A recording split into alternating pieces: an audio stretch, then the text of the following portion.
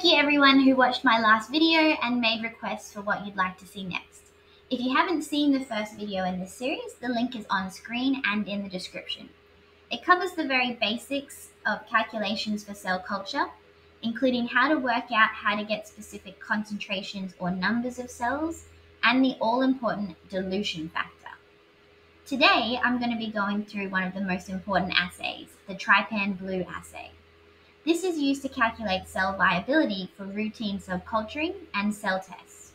It is vital to understand so that you subculture your cells correctly. Other calculations for subculturing will be covered in part 3 of this series. Firstly, it's important to know that the Trypan blue assay measures cell membrane integrity. So cells that don't have an intact membrane, like this one, you can see it's all broken, will let blue dye inside. So get some blue dye here. So the blue dye can come inside and it will actually stain the cells a deep blue color, almost purple. On the other hand, cells that have an intact membrane won't be stained because the dye can't get inside. This means that when you look at them under a microscope, you will have stained and non-stained cells.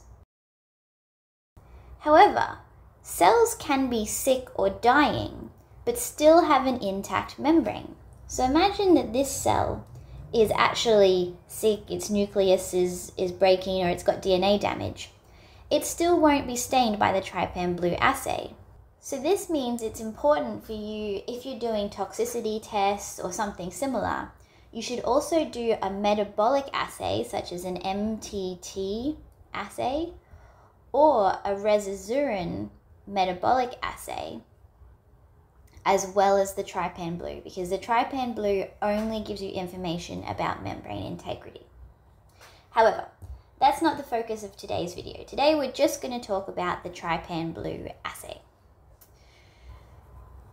First, you have a suspension of cells. You take a small sample of this, here's our cells.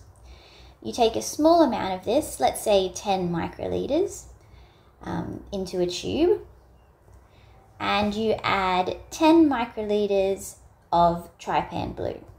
Okay, here's our Trypan blue. 10 microliters.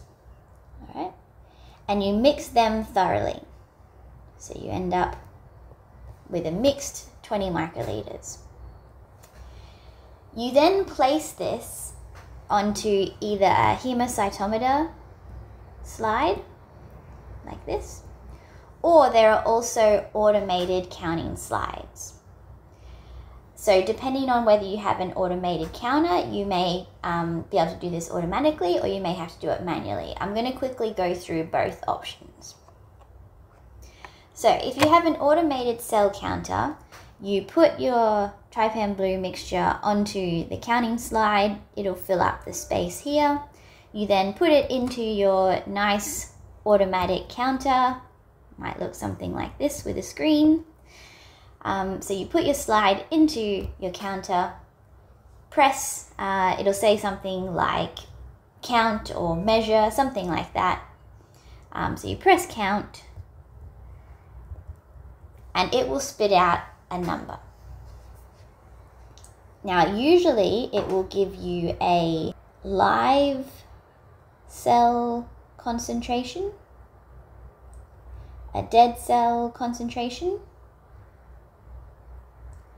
and a total concentration. Okay, and there'll be numbers there. The automatic counters will usually account for the fact that you've got a 1:2 dilution up here. Okay, we mixed 1:1 Trypan blue to cells, so we've diluted our cells by a factor of 2. So the automated cell counters will usually account for that, and these numbers that they give you will take the dilution into account. So these will be the actual numbers. As you'll see in a moment, if you do this manually, you have to take the dilution into account yourself. Going on to those manual cell counters, if you don't have an automated cell counter, you'll have to use something like a hemocytometer and count the cells yourself. It's a bit more time consuming, so if you have the budget, I do recommend an automatic cell counter. So this usually requires what's called a hemocytometer slide. Just do a rough diagram here. So they have a section in the middle, and usually this section, if you look at it under a microscope, it has a grid. So it'll have a big grid, and then that big grid will have even smaller grids inside it. Now, people use different methods for counting and averaging on hemocytometers, and it often is down to how accurate you need to be. So if you're just doing a routine cell culture and you just need to know an approximate cell number or cell concentration, then you only need to count a couple of squares. But if you're doing toxicity assays or if you're doing proper experiments, then you'll have to count at least 5. So you put your hemocytometer under a microscope. I'm just going to do a nicer picture here. And it will look something like this, your big grid. And then each of these 9 big squares will be split into a further 9, kind of like that. Quickly draw in some cells here. And remember, you've done trypan blue staining, so some of these cells are going to be stained and some of them won't. Okay, so you start with the top left corner up here. And you count how many live cells and how many dead cells there are. Dead, live. Okay, so remember the live stained cells are the unstained ones. So there are 3 of those, and the dead cells are the stained ones. So there's 1 of those. Okay, so that's in the top left box, right? TL, top left. After you've counted that one, you want to focus on the top right square over here. So on that one, we've got 1 dead and 2 live cells, right? That's the top right. So just keeping track here. And then you want to focus on the bottom middle square there, and you can see that we've got 2 live and 1 dead. So bottom middle. You should have 3 counts for the unstained cells, so what we've called live here, and 3 counts for the stained or dead cells, right? I've only counted 3 squares here, assuming this is for routine cell culture. However, if you were doing this for an actual assay or an experiment, remember you'd want to count at least 5 squares. What happens from here? Well, this is where the calculation comes in. So you need to think of the variables you have and then plug them into an equation, which I'm about to show you. So firstly, you have the number of squares counted, which we counted 3. Okay, 1, 2, 3. Next, you have the number of stained cells, which equals, we've got 1, 2, 3. So a total of 3 stained cells. You then have the number of unstained cells. So we've got 3 plus 2 is 5 plus 2 is 7. 7 unstained cells. And then you've got your dilution factor. Now, if this confuses you, go back to video 1. But we know that we mixed our trypan blue and our cells in a 1-to-1 ratio. So our dilution factor is 2. And most of the time, your dilution factor for this will be 2. So to calculate the concentrations, we use the following formula. Live cell concentration. Okay, so remember from video 1, we talked about concentration and numbers. This is a concentration, and it's of our live cells. That is equal to the number, so number here, of unstained cells times by 10,000, and I'll show you where that comes from in a second, times by our dilution factor, just over here, it's 2, divided by the number of squares counted. Now, this 10,000 number here, it seems like I've pulled that out of nowhere, but this is actually because the hemocytometer only holds a tiny volume. When you look at the real ones, it's just the volume that fits between basically a cover slip and a slide. So it's a tiny amount of volume. So this 10,000 actually takes that tiny volume and extrapolates it to 1 mil. Okay, because remember we report concentrations in cells per mil. So this 10,000 allows us to go from this tiny volume that's under the cover slip to 1 mil. All right, and it's pretty consistent for hemocytometers. You can always check yours because they always come with instructions, but it's probably going to be 10,000. All right, so let's finish this calculation. So our live cell concentration, I'm just going to shorten that, is the number of unstained cells, which we got over here to be 7, times by 10,000 to get it up to 1 mil, times by 2, which is our dilution factor, divided by the number of squares counted, which here we've got 3.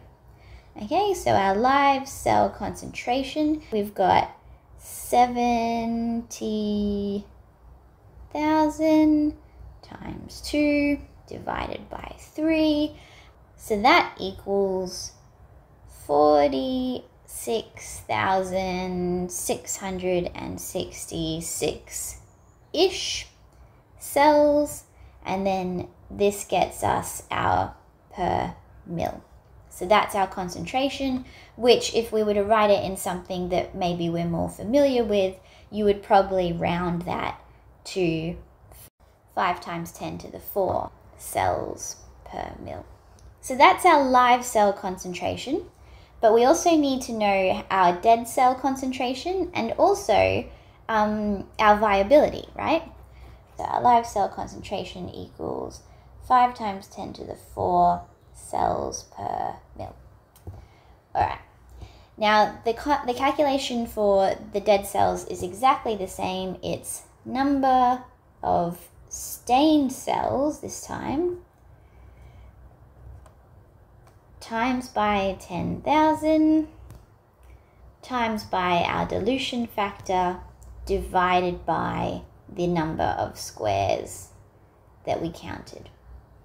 And that's our dead cell concentration. So our dead cell concentration is equal to, over here, our stained cells were 3 times 10,000 times our dilution factor, which again is 2, divided by our number of squares counted, which again is 3.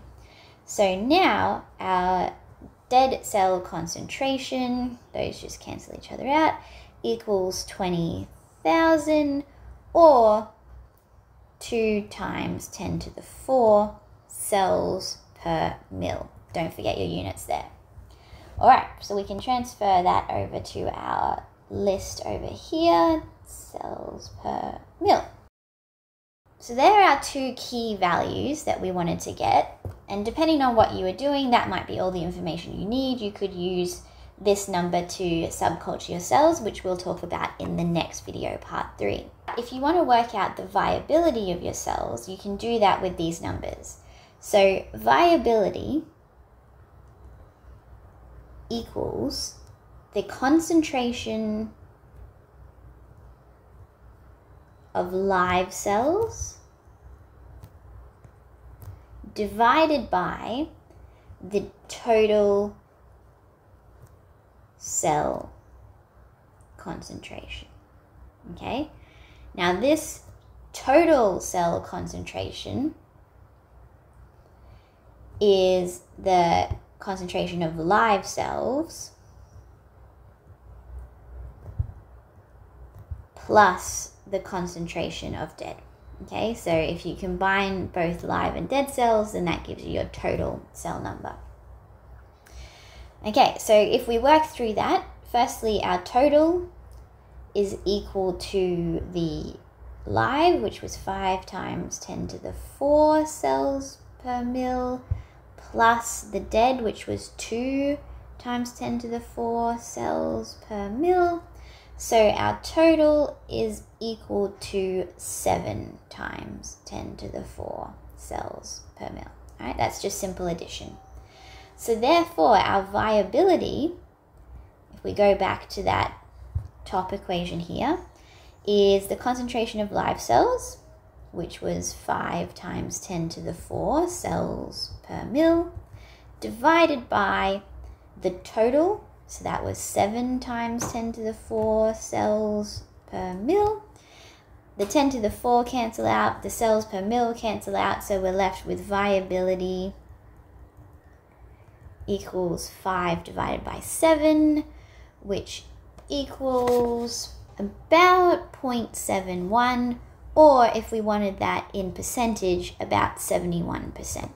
So our viability is 71% for these cells. So now you know the viability and cell concentration of your suspension. So these values can be used to set up experiments or do subculturing, which we'll talk about in the next video. I hope this has been helpful. Good luck with your cell culture and all of your experiments.